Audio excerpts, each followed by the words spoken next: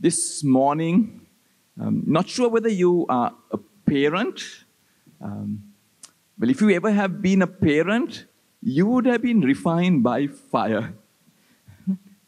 When the baby comes out, right, into your family, many times you don't have a manual. I mean, any of you have a manual? You know, what to do, what not to do? Right? And then, particularly when they are really young, you don't get sleep. How many young parents here? How many of you get sleep? Right? And sleepless nights, etc. And, and the children grow up a little bit older, and then there are different issues, and wait till they hit their teenage years. Right? A whole set of new issues and problems. So today we want to talk about our young people, whether you're a parent or not, about our young people, our next generation. Right? We want to talk about them because God loves them a lot, more than you or I can love them. We want to try to identify with them, try to see some of the struggles they are going through so that we can understand them and love them. Whether you have children or not, it really does take a village to raise our children today, and we need your help. Right? Next slide, please. Many of them are in the internet generation, right, on the phone. Perhaps if someone were to take a photograph of your dinner time, maybe some of you are also here on the phone. Right? And many of them actually, when you think of parenting and investing into their life, technology plays a large role, both for the good and the bad. Right? Next. There was a survey done called From the Connected Generation, done by a few organizations. They interviewed young people from 100 countries, and they began to wonder what are the young people going through. So they're actually going through these things you see here. They're actually looking for answers, whether you believe it or not. A lot of these young people are really searching for something to give them meaning. When they look to their future, they are wondering, what their future would hold. And are we, as older people, are we going to come alongside them and partner with them to give some of these answers? They are actually connected. If you look at their social media accounts, they might have many, many friends. Yet they feel that they are alone. Connected but alone. Many virtual friends, but very few physical friends who they can really trust. Spiritually open. They are really open spiritually. Are you and I willing to take time to understand them and really meet them where they are and share God's love? Anxious. Very anxious. Not just in Sri Lanka with everything that's going on, but all over the world, they're very, very anxious, leading to suicide. Suicide rates among the young people is very, very high, particularly post-COVID. Sex, violence, drugs. So many of them are exposed to sex, drugs, and violence. That is the reality of the young people's lives, whether we acknowledge it or not. You parents, I'm talking to you, right? Whether you acknowledge it or not, that is their reality. We are going to look at an old Jewish man. And the lessons he would bring with regards to parenting. He had a parenting problem, and we are going to look at Luke 15:11-32. A certain man had 2 sons. This is Jesus telling the story, recorded by Luke. The younger of them said to his father, "Father, give me the portion of goods that falls to me." So he divided to them his livelihood. The younger son, the brat, is telling the father, the inheritance that is due to him, Father, I don't care whether you live or die. The inheritance that you're going to give me when you die, I want it now. I want that inheritance now. I just want it, and I'll go on my own way. So that's his attitude, right? A brat here, right? So the father complied. And not many days after, the young son gathered all together, journeyed to a far country, and there wasted his possessions with prodigal living.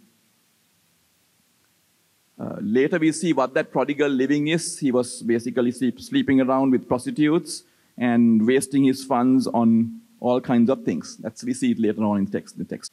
But when he spent all, there arose a severe famine in that land, and he began to be in want. Then he went and joined himself to a citizen of that country, and he sent him into his fields to feed swine. And he would have gladly have filled his stomach with the pods that the swine ate, and no one gave him anything.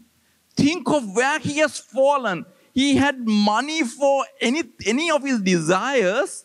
He has lost his money now, and he was living with the pigs. The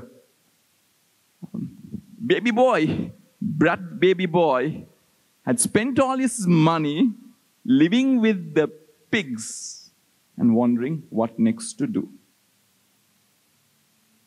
But when he came to himself, he said, "How many of my father's hired servants have bread enough and to spare, and I perish with hunger?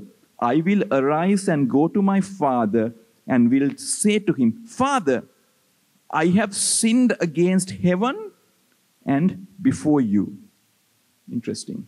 So he realizes he has sinned against the Heavenly Father, against God. He realizes here he has sinned against God and his earthly father, and he wants to come back home. He feels there's remorse in his heart. He wants to change his ways and come back to the Father.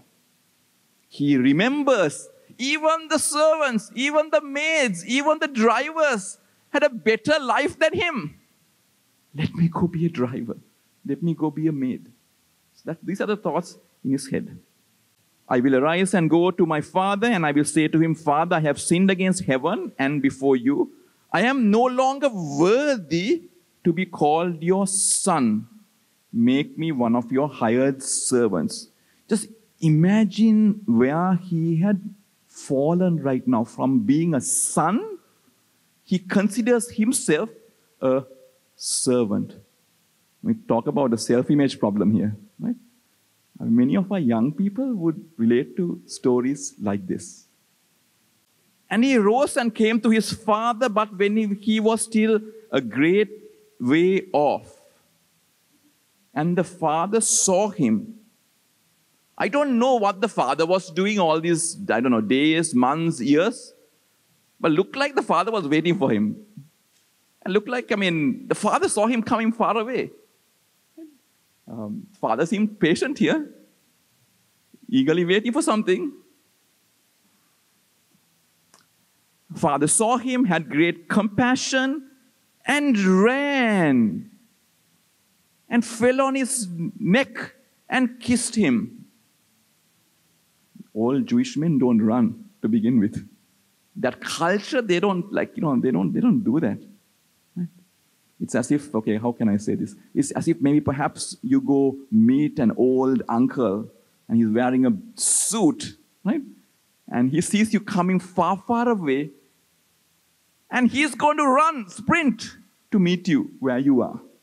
That's the picture we see here of this old Jewish man waiting for the son to come home, sees the son far away, and runs and hugs him and kisses him.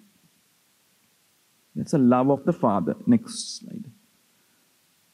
And the son said to him, Father, I have sinned against heaven and in your sight, and am no longer worthy to be called your son.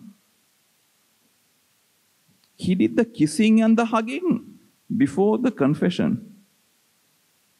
Right? The father ran when the son took a few steps towards him. Before the son could open the mouth, he has kissed and hugged and loved him. Take note. But the father said to his servants, bring out the best robe and put on him, and put a ring on his hand and sandals on his feet, and bring the fatted calf here and kill it. Let us eat and be merry, for this son of mine was dead and is alive again. He was lost and is found. And they began to be merry. Here comes the son, repentant, wanting to be a servant, even a servant, better than being with the pigs. And the father didn't seem like he didn't even hear what the son had to say. Had so much compassion and love bestowed on the son. He called the papare band. He called the papare band. He called Kottaroti uncle to come in and start a party. And that's what he did. Just think about it. Here's the wayward son who wished him dead by taking his inheritance. He returns, and there is the big band, the big party, the fatted calf, lamb biryani, whatever food you can think of. He had a feast planned. He was rejoicing at the fact that the wayward son had come back home. Next one, please. Now his older son was in the field. And as he came and drew near the house, he heard music and dancing. So he called one of his servants and asked what these things meant. And he said to him, your brother has come, and because he has received him safe and sound, your father has killed the fatted calf. The brother wasn't happy, but brother was angry and would not even go in. Therefore his father came out and pleaded with him. Next, so he answered and said to the father, lo, these many years I have been serving you. I never transgressed your commandment at any time, and yet you never gave me a young goat. Not even a polsambol and roast pan party. Now the wayward son comes off, my podi baba. And you have a kottarodi party with the band coming in. Jealousy, angry, envious, comparing parenting techniques, favoritism he feels. And so he answered and said to his father, lo, these many years I have been serving you. I never transgressed your commandment at any time, and yet you never gave me a young goat that I might make merry with my friends. But as soon as this son of yours, oh my goodness, he doesn't even call him his brother. This son of yours came and has devoured your livelihood with harlots. You killed the fatted calf for him. Do you think it's fair? Do you think it's fair? Okay, I hear some no's. Okay, let's talk about it a little bit later.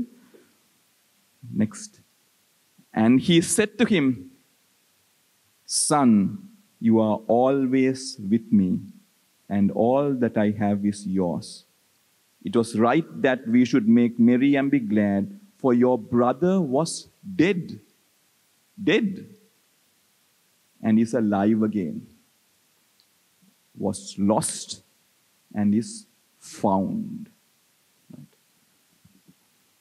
I don't know whether you have any wayward children in your life. I don't know whether you have wayward younger brothers, younger sisters. Perhaps people you want to influence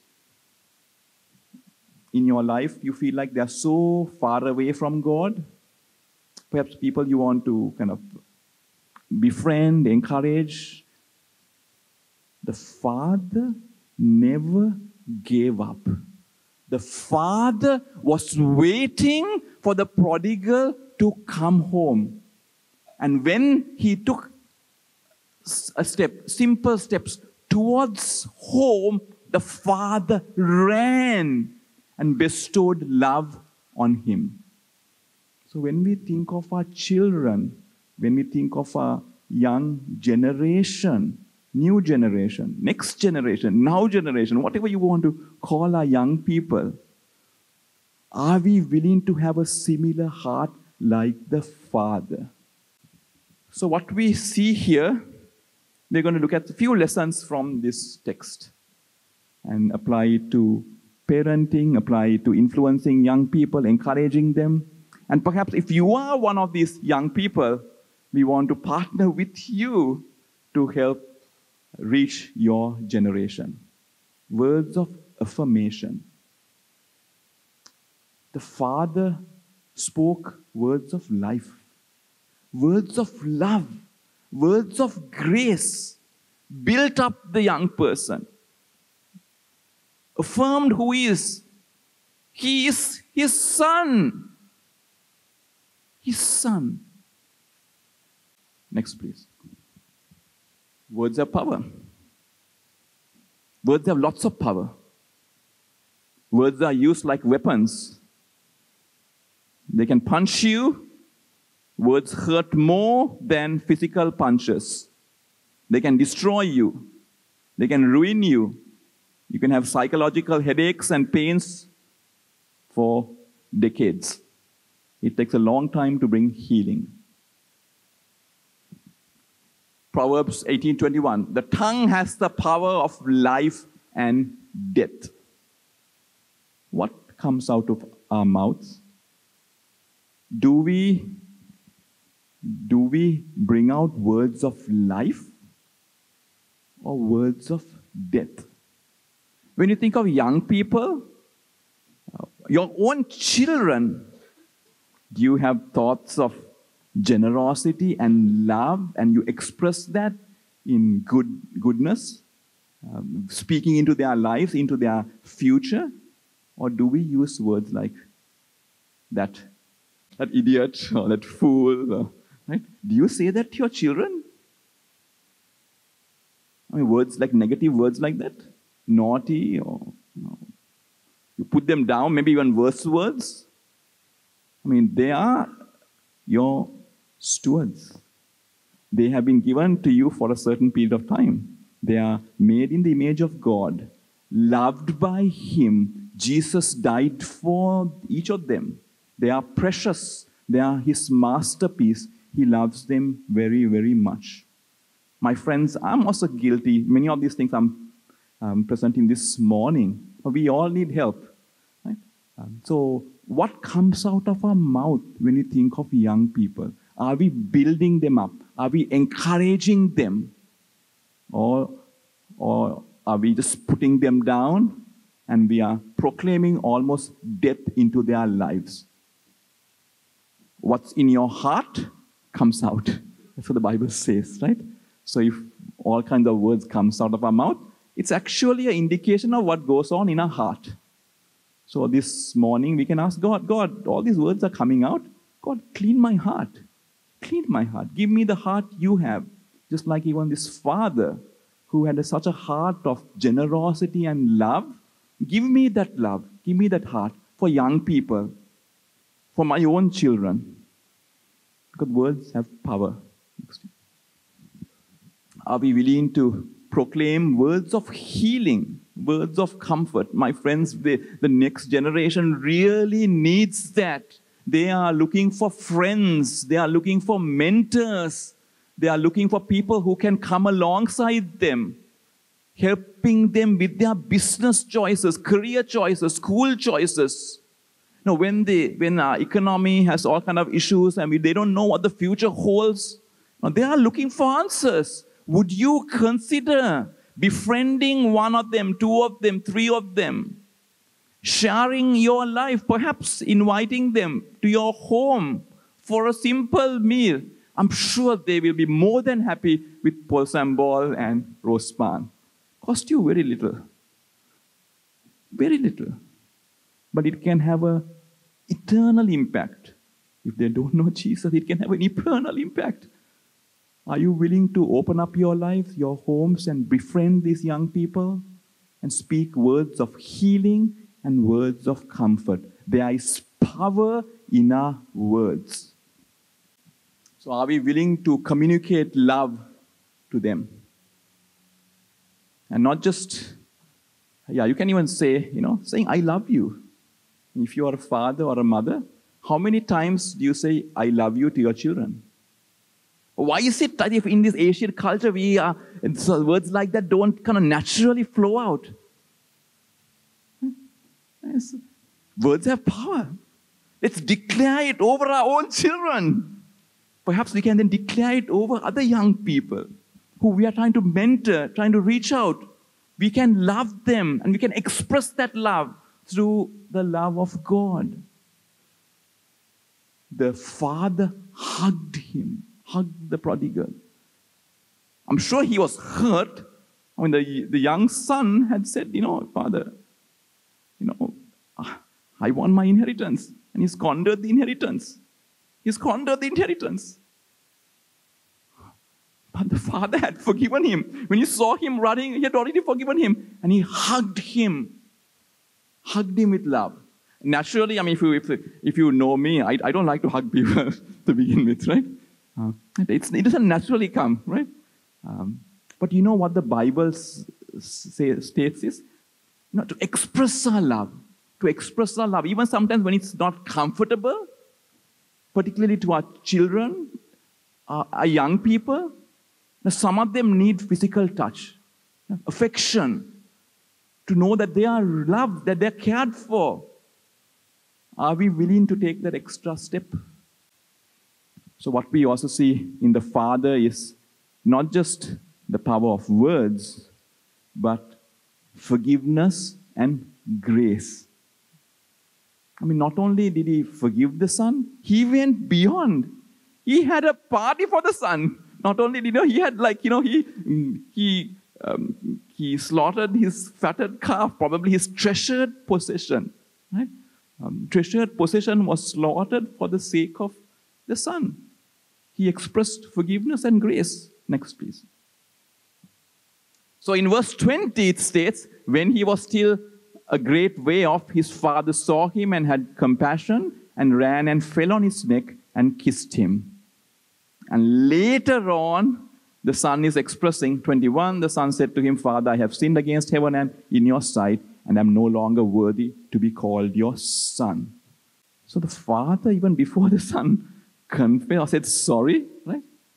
He had already forgiven and loved the son. It's a picture of God, if you think about it.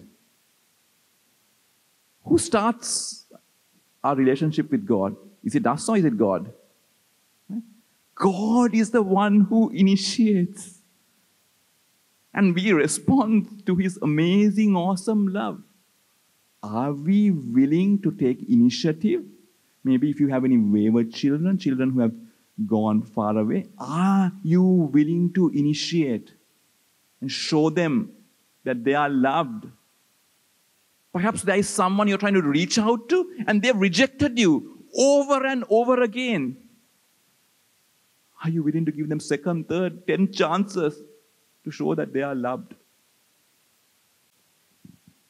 This painting, it's Rembrandt, right? Rembrandt's painting. It's a famous painting, right? We are going to zoom in on the hands. It's the Return of the Prodigal Son.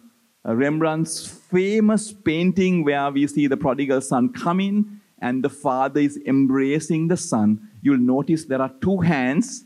Each of the hands are different. One looks like a male hand, another looks like, the other one looks like a female hand.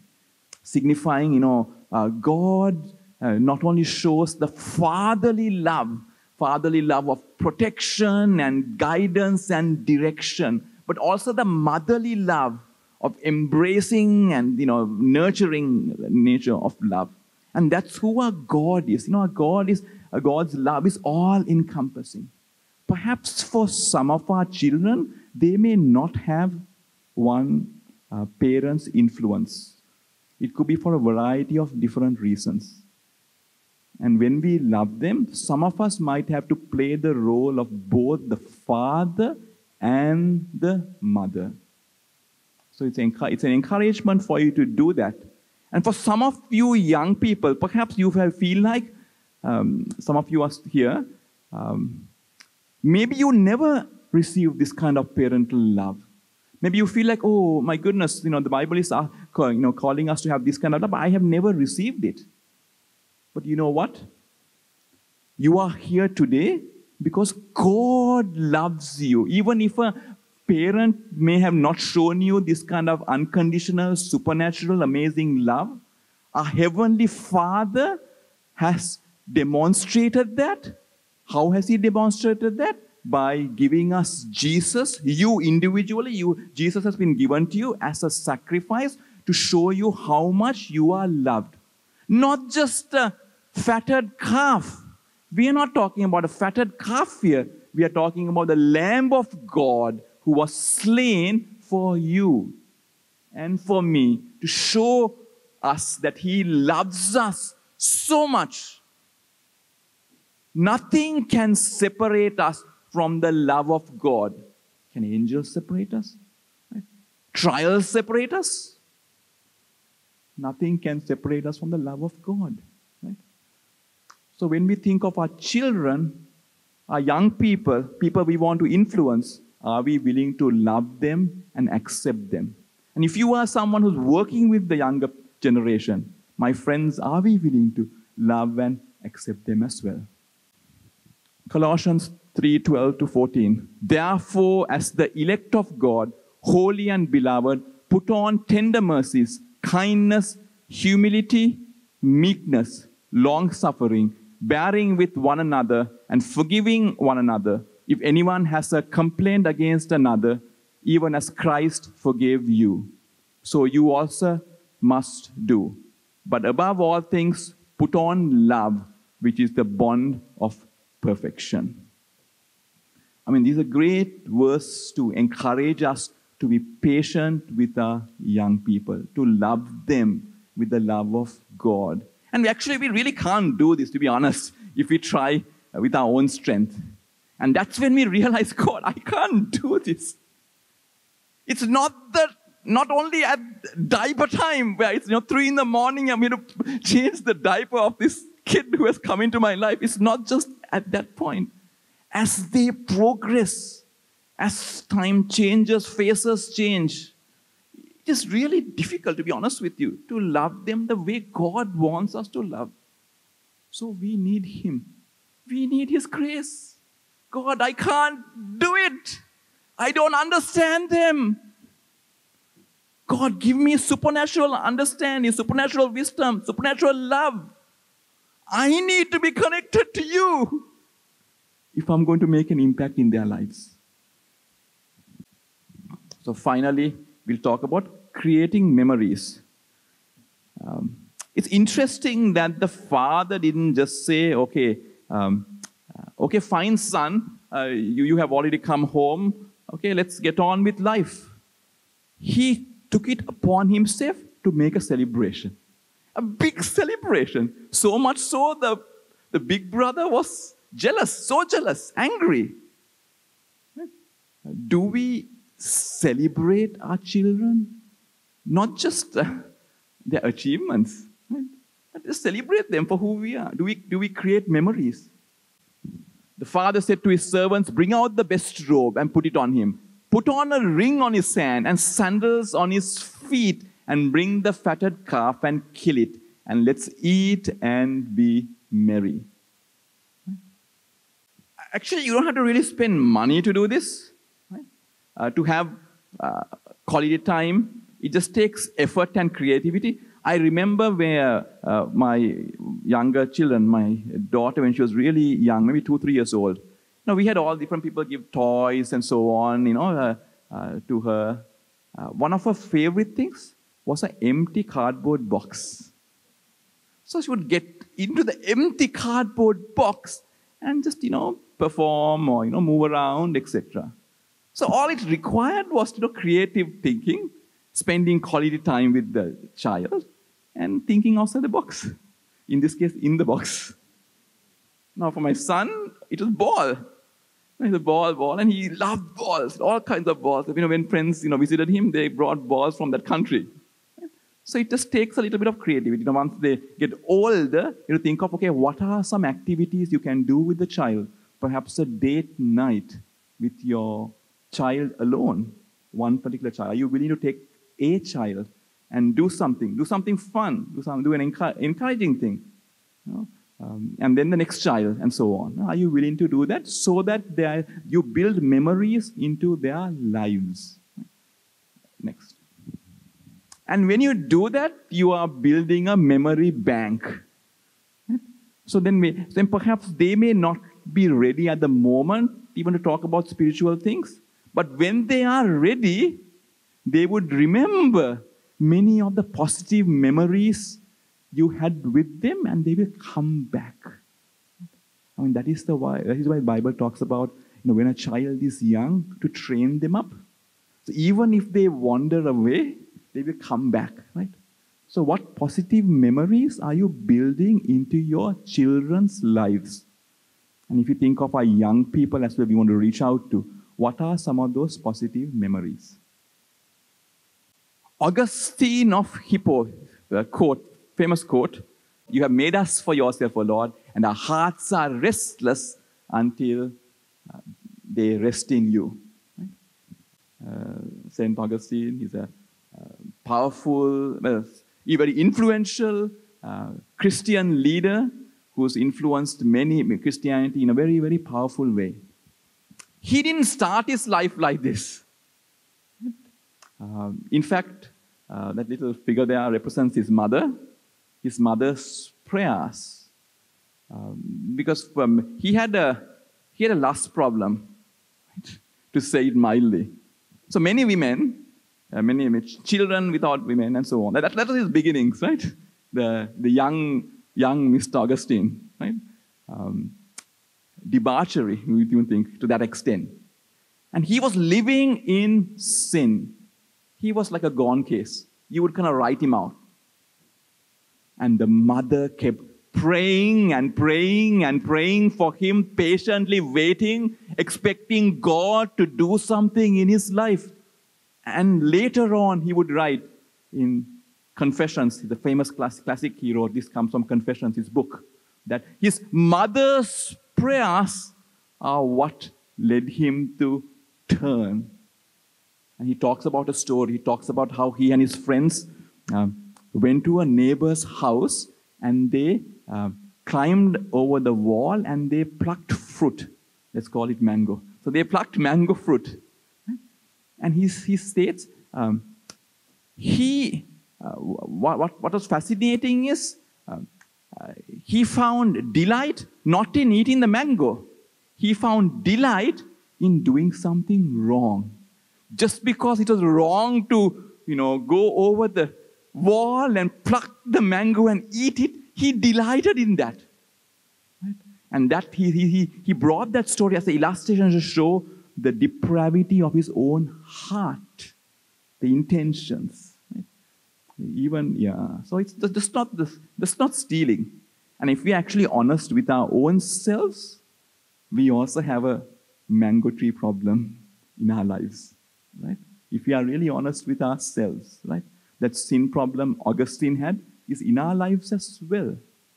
And it is many other people's prayers that have brought us back home. Many, many people. Think of all the spiritual fathers, mothers, brothers, and sisters who have invested into your life, into my life. There were many people, just like Augustine's mother, who prayed for him, and his life transformed. His life transformed. He became a powerful church leader, and his books are still read today, hundreds and hundreds of years later. So, my friends, you too can pray, right? We can pray. And when we think along these lines, it's just not only the prodigal son reminds us that our Heavenly Father also does not give up on us. Even when we stray, when we stray away from Him and we waste our inheritance, when the Heavenly Father gives us good gifts, gives us time, gives us resources, and we squander them away, we kind of waste them away on other things. Even when we do that in our own lives, the Heavenly Father does not give up on us. He loves us too much. All we have to do is just start walking back home. When we start walking back home, He's there to run after you, to embrace you.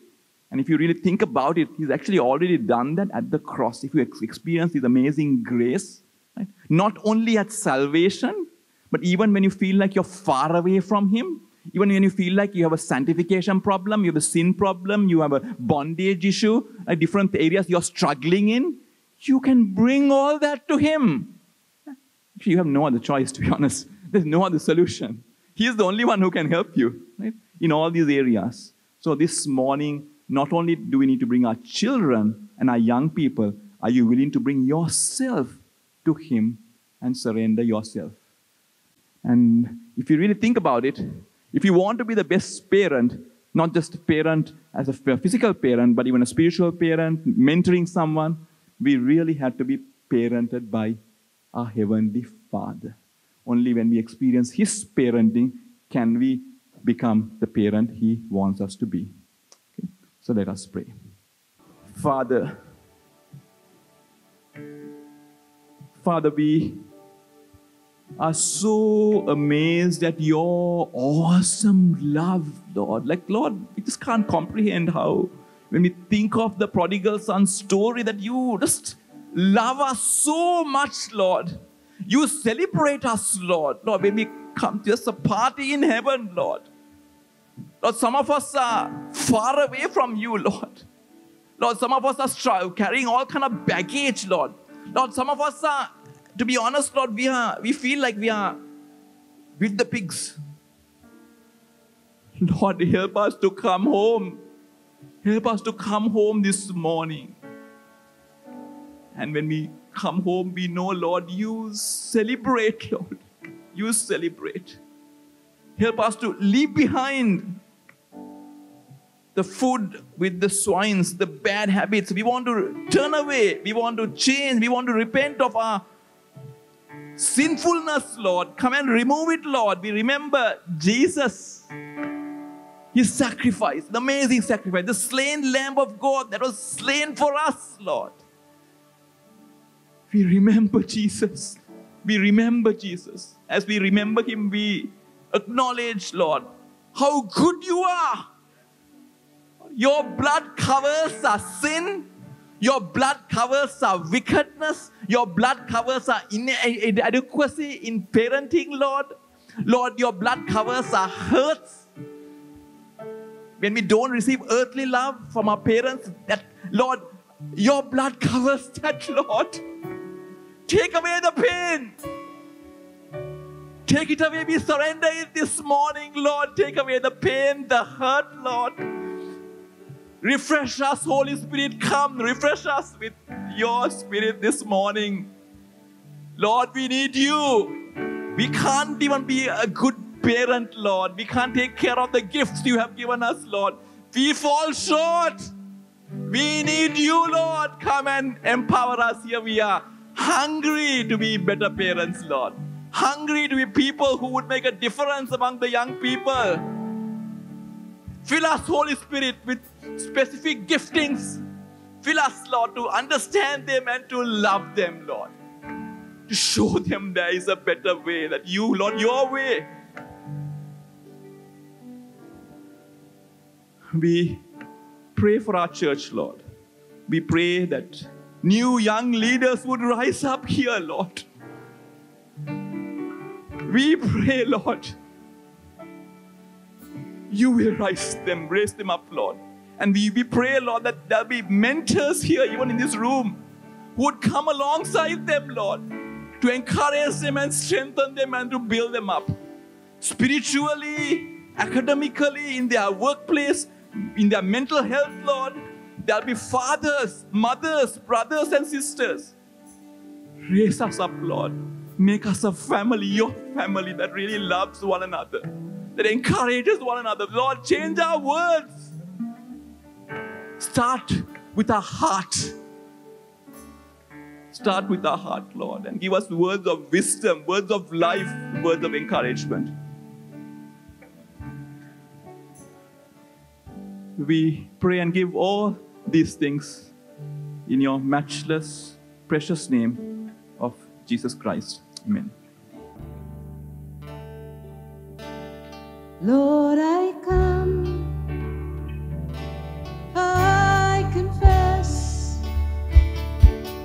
bowing here, I find my rest.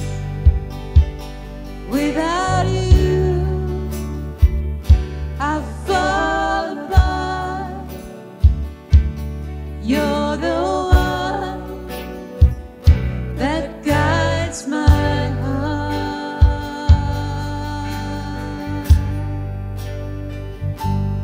Lord, I need you. Oh, I need you. Every hour I need you. My one defense, my righteousness. Oh God, how I need you. Where sin runs deep, your grace is more. Where grace is found is where you are, and where you are, Lord, I am free. Holiness is Christ in me.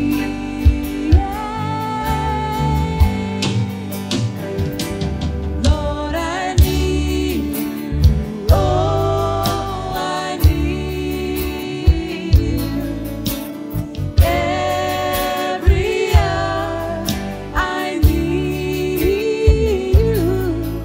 My one defense, my righteousness. Oh God, how I need you. Lord, I need you. Oh, I need you. Every hour I need you. My one defense, my righteousness. Oh God, how I need you. Precious Jesus, I am ready to surrender every care. Take my hand now, lead me closer. And Lord, I need to meet you there. Precious Jesus, precious Jesus, I am ready to surrender every care.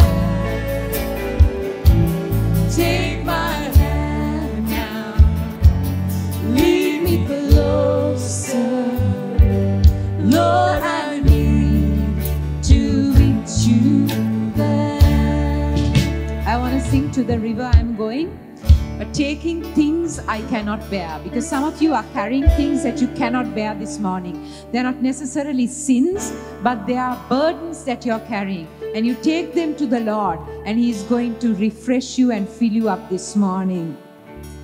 To the river I am going, bringing sins I cannot bear. Come and cleanse me, Lord. Come forgive me, Lord. I need